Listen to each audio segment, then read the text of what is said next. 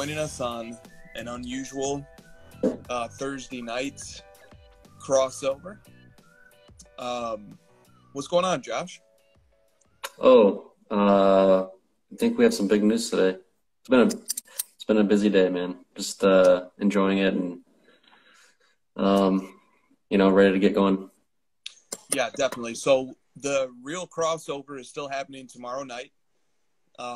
That is at 11 p.m. Eastern, 8 Pacific. So we'll still be obviously running that show normal and as planned. And I'll be collecting questions tomorrow. So for those who are new to this show, we just answer questions for about 2 hours every Friday night. So if you'd like to submit a question, just make sure you're following Josh or myself and send it over tomorrow once you see the post go up advertising the crossover Friday night. All right, Josh, you messaged me. You said there was something you wanted to say at the beginning of the show. Oh, yeah. I just wanted to say, thanks to everyone who's supported us since we launched Card Ladder. We've got a lot of close friends in this community.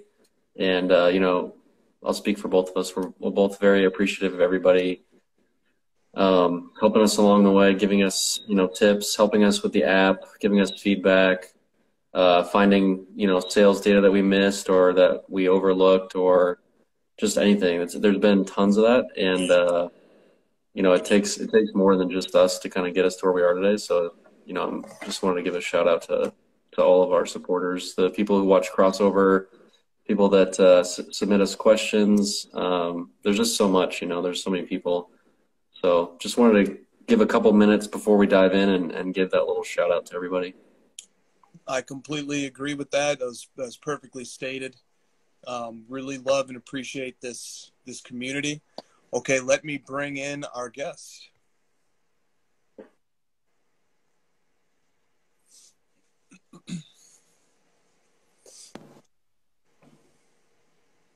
What's up, guys? What's going on, man? How are you?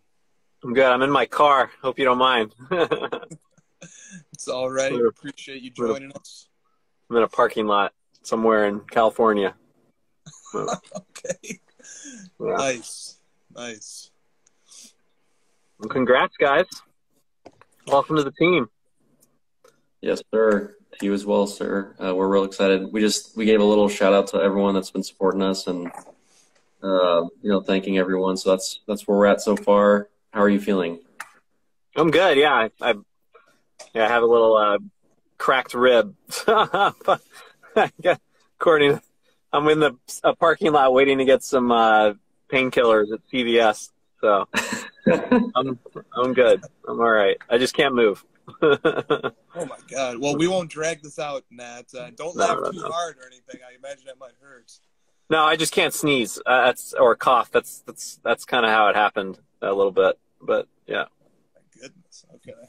Well, you were playing the right sport. That's our sport here. Yeah.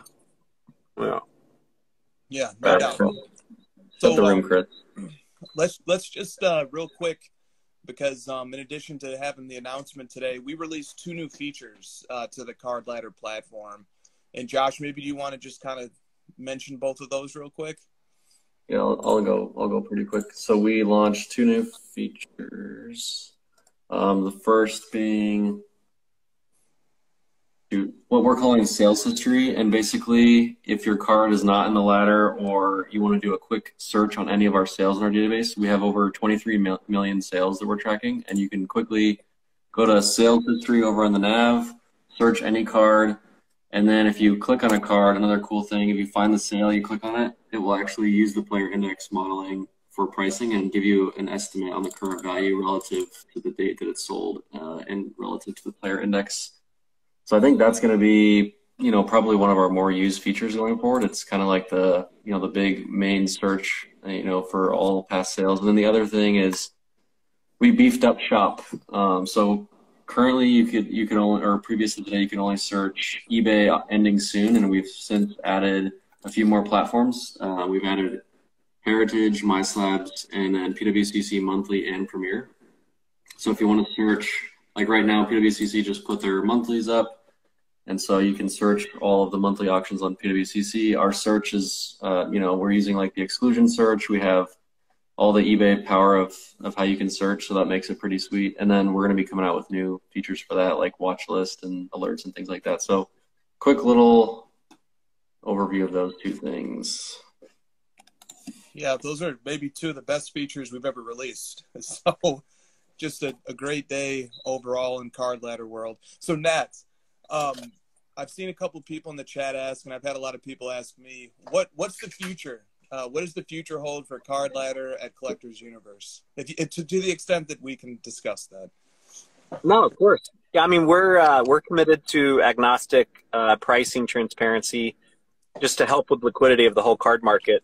Yeah, I think most people who follow my collection probably know. I mean, I actually have more BGS slabs than I do PSA slabs, and so I care about pricing for multiple grading companies. This is not just about PSA.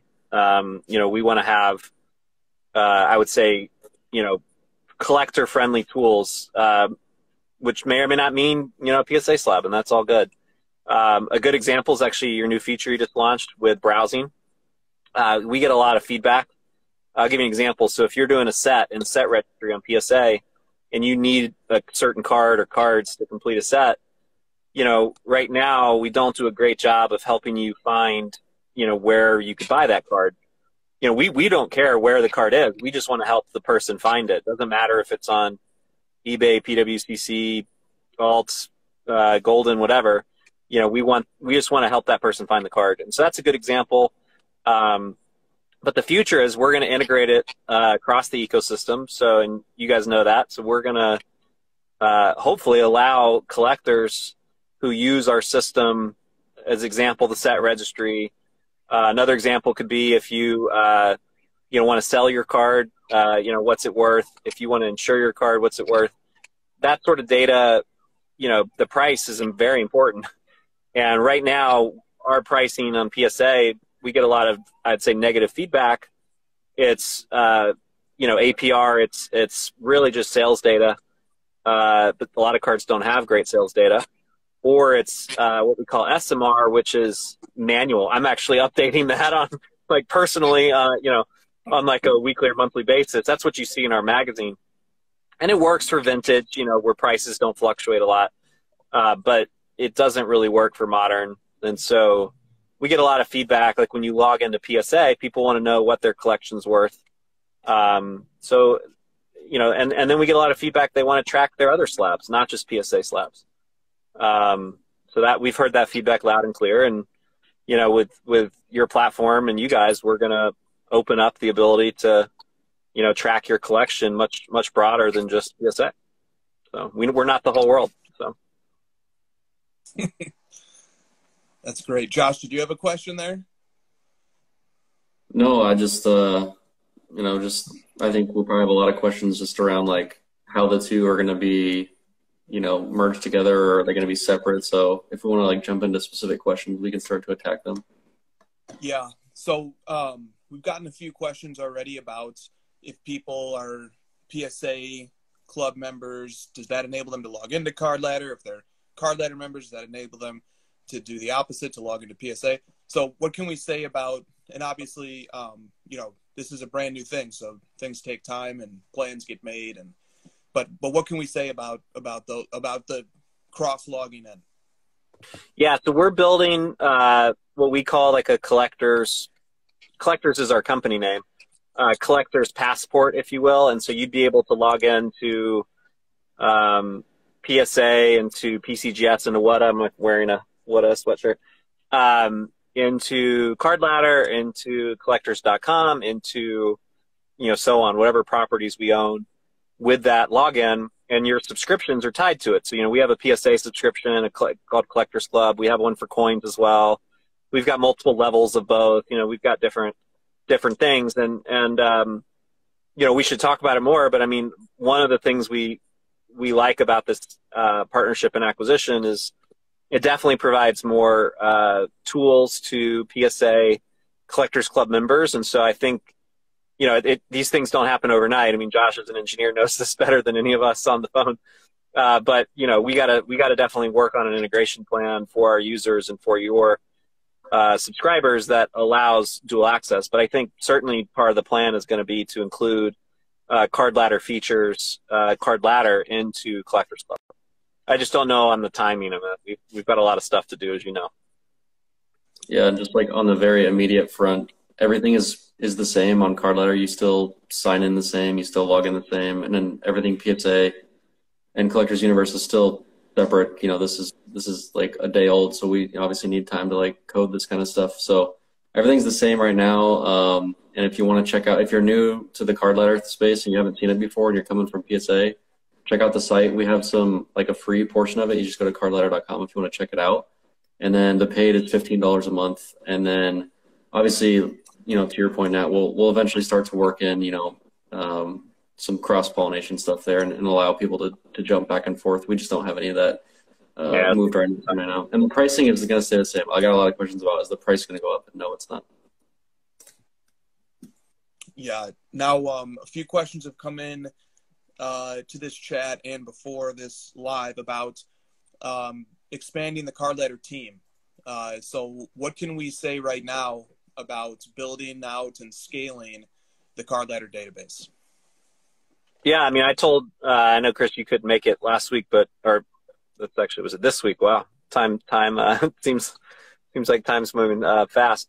But we told Josh, you know, from an engineering perspective, go nuts, you know, hire as many engineers, PMs that we can find, product managers that we can find that want to work on this product, you know, Card Ladder and pricing and research and browsing marketplace style features. And so, I mean, you can say it's unlimited, but obviously that in practice you can't hire. It's hard to, you know, it's hard to find folks. So we're absolutely hiring the team. We want to grow quickly. I think the same for the non-engineering roles. So folks, you know, Chris, I know you do a lot of this work, you know, building card, you know, adding new cards, you know, curating the actual sales data, just kind of being the steward of the system. You know, we're going to expand that team. You know, I should mention, you know, a really big goal of ours at PSA is to expand the coverage of Card Ladder.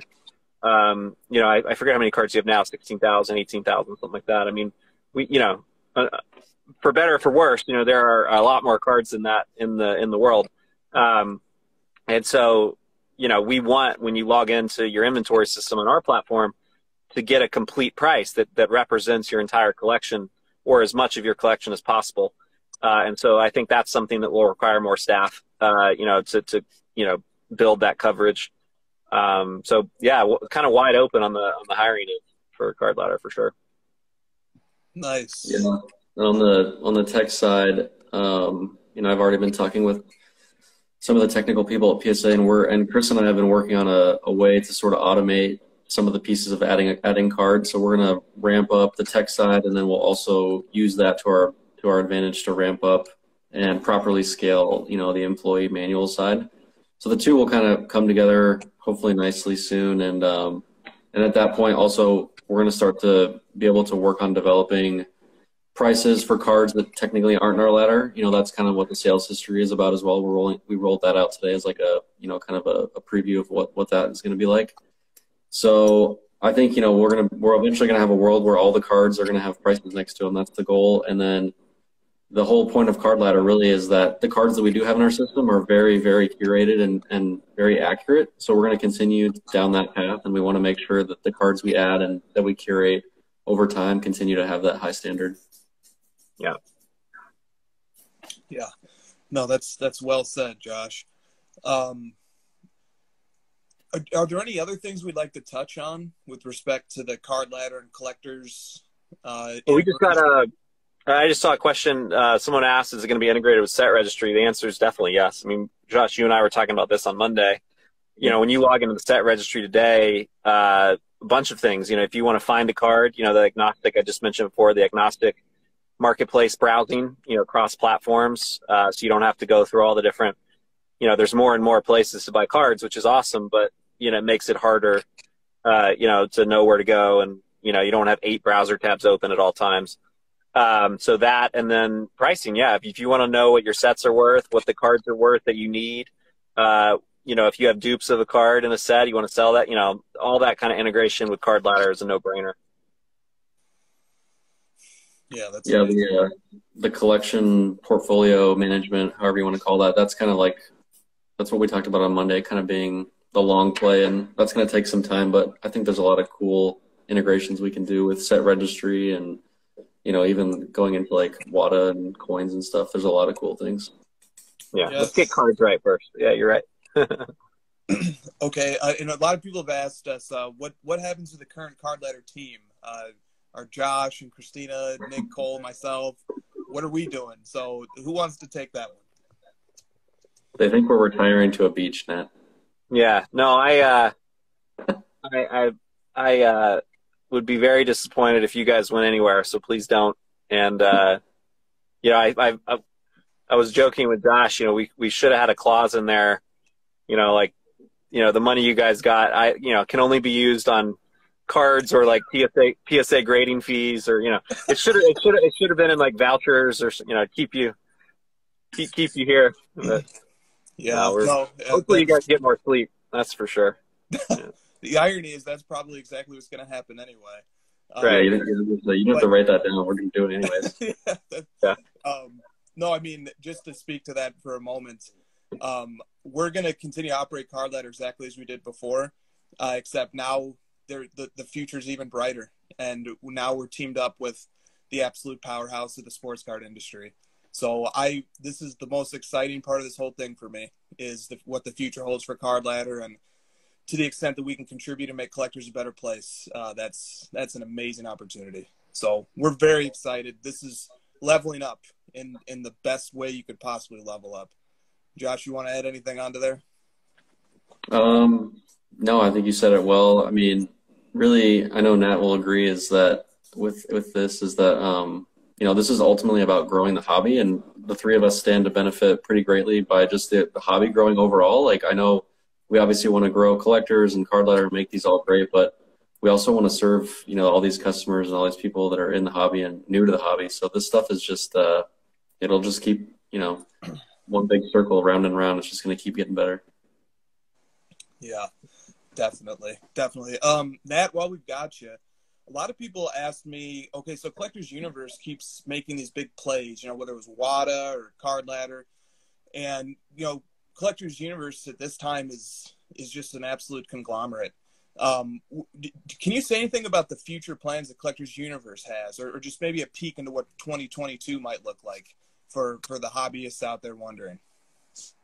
Yeah, I mean, I would say one thing we're doing is, we kind of refer to our company as Collectors. So we're kind of moving away from this Collectors Universe concept, because Collectors Universe really was the prior public company that just owned PSA and PCGS, the coin grading. But as you said, we've got other things now. We've got video game grading and pop culture grading. I would say we've got Card Ladder. We also acquired Golden. We've got a number of companies now, and so really it's a holding company. So Collectors is kind of the holding company, if you will. But as far as 2022, I mean, honestly, our biggest focus is on expanding capacity at PSA to reopen our service levels at more affordable prices. I'd be lying if I said that's not our top 5 goals are related to that. I mean, it's true. That's all we talk about. I still get 50 plus direct messages a day in Instagram. Some quite angry, like, this is completely bullshit. Why, how is this taking 9 months? And I literally, my new response, I just send them to the careers page of PSA. More than welcome to come help us. We can't move any faster than the kind of slow and steady growth, because, we're so concerned with quality. So, a lot of technology innovation in 2022, as far as we're concerned, grading innovation, stuff like Genament to automate parts of the process and make human graders more efficient, but more importantly, more consistent and accurate. Not that they're not today, but I think we're really good at that at PSA, but we just don't want to take any risks with we see counterfeits every minute of the day. And technology is frankly pretty well suited to help the team and those sorts of areas. And alterations too. But that's really 2022. It's very much capacity expansion. We're opening new offices. We got Jersey City coming online. probably towards the end of the year. We've got a couple of cool, exciting new offerings in PSA that I can't talk about that you guys may know about. One hopefully we'll announce in January. But yeah, and that's for us. You know, hobby-wise, I'm super interested to see what goes down with Fanatics and card manufacturing. As a big collector myself, you know, I'm more into the older stuff, 90s and before. But you know, I do enjoy opening cards and stuff still. So I do it all the time, and you know, I have my beef with the current card company. So change is always good. I think you know, I welcome it. I'm kind of excited to see what happens. But that's going to be big. I think we're going to see a lot of, you know, things happen on the kind of manufacturing side of the house next year. But yeah. That's terrific. All right, Josh, I've exhausted my list of questions. Do you have any topics or questions you want to go over? I'm trying to think of other like obvious ones, and I think we've hit them all. You know, like I echo what Nat said. I think the tech stuff is going to be huge. So I'm already like thinking how can we help? You know, how can the valuation stuff help as we keep growing, getting more sales data and aggregating it better? How can we actually like improve the processes of grading cards faster? Like these are all challenges I think that all this stuff can help. So you know, I'm excited to help answer DMs about why my cards aren't graded yet either. So bring them on. I mean, dude, I don't know. I've told a few people that's like I literally my office. My desk is in the PSA grading room.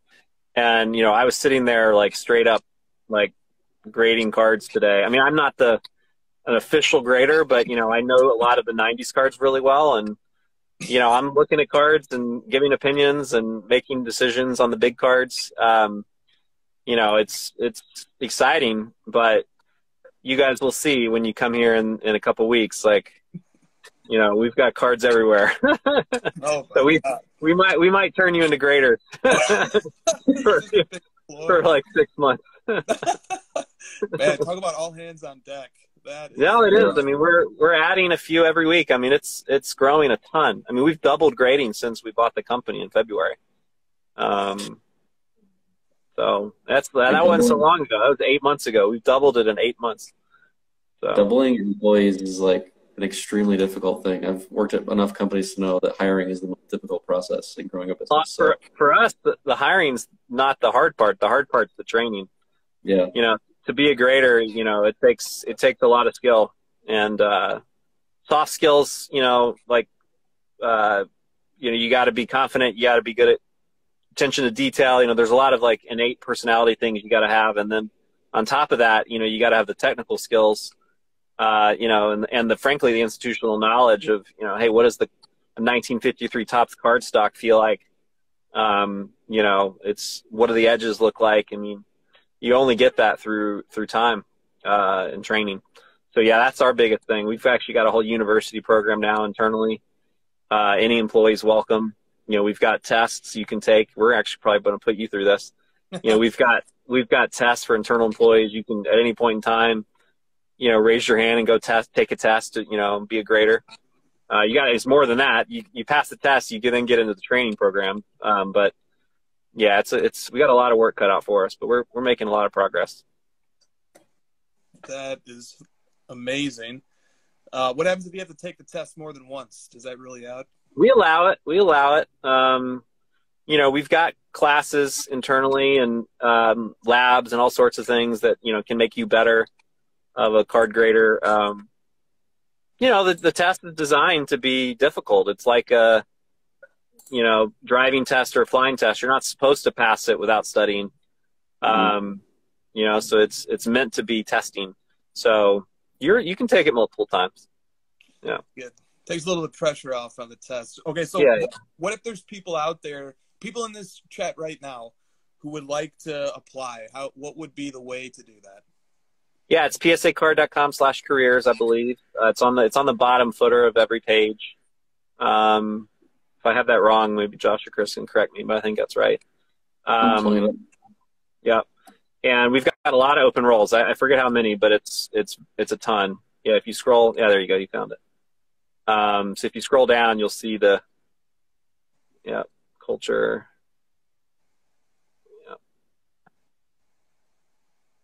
So we've got a bunch of open positions. Grading is obviously one of them. Yeah, there you go, open roles. Software engineering, you're going to see a lot of engineering and product management roles. There's grading right there.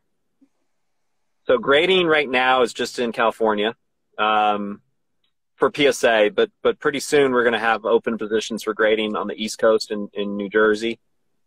We're actually going to have an international grading site as well soon that we'll announce soon. Wow. Yeah, you can see a lot of roles. Yeah, wow. I didn't even know there's many. Yeah, you had it right. It's /careers. Yeah. Yeah, we do a lot. And by the way, if you want to be a grader, I mean, you can take the test. We've got. I'd say it's about half and half. Most of our graders interviews, half of them are I would just call like off the street. They don't work here. They're folks that apply, and then the other half are internal employees that came in through receiving or research or some other position and want an opportunity to grow their career, and grading is a great way to do that. And it's a very highly paid job as far as PSA goes, collectors goes. Excuse me. So. Chris, what about content? People might ask about crossover and SEC. Do we have anything to say about that? They will continue in earnest as is, and maybe a couple more special appearances from Nat every now and again. But otherwise, continuing as is. And Josh, we love doing the content. That's one of the most fun parts about our jobs. So maybe you'll even get more content from us. I don't know. Definitely not less. We had to ask them, are we still allowed to do our shows? I don't remember you asking that. Yeah. But we do more of them. I mean, the hobby needs more content, needs more card people sharing their knowledge. So yeah. Totally. Definitely right. Well, Matt, we want you to feel better, man. And no, I'm good. I just need to give it a couple days. I'm all right. Oh man, that's crazy. Okay, well, look, I mean, this has gone for 30 minutes. I think we touched a lot of the stuff we're going to touch. We're still doing our regular crossover tomorrow night at the normal time, 11 p.m. Eastern. So, thanks to collectors, thanks to the hobby community, thanks to Nat, thanks to the great team at Card Ladder, Josh, Nick, Christina, and Cole. This is a pretty special day. So that'll do it for me, and then I'll pass it to Josh and then to Nat for any final thoughts. Yeah, we're if you know anything about me, I'm all about hard work. So we're ready to get moving and start building stuff and making things better. I'm already, in the internal chats trying to see where I can make improvements. So we're ready to go, man. Excited about everything. Obviously today's been fun, and it's been a fun celebration. We're excited to join collectors, but I'm ready to get to work. Yeah. All I'll say is, welcome to the team. We're pumped. We've got a lot of work to do. Bring the feedback on, folks in the hobby. I answer every DM. I'm sure the guys do too. If you have ideas, feedback, whatever, keep it coming. So. Right on. All right. That'll do it for the special Thursday crossover. Nat, Josh, thanks guys. See everybody else tomorrow night. See you guys. Card Ladder, the best sports card app on the market. The future of sports cards is here. Card Ladder is the 21st century price guide and market analysis tool for sports cards. The best tools to help you track your cards. Watch the trends, stay informed, compare cards, and track the growth of your personal collection, all in one simple and intuitive platform. Join the innovators, not the imitators. The future is here. The future is now. Card Ladder.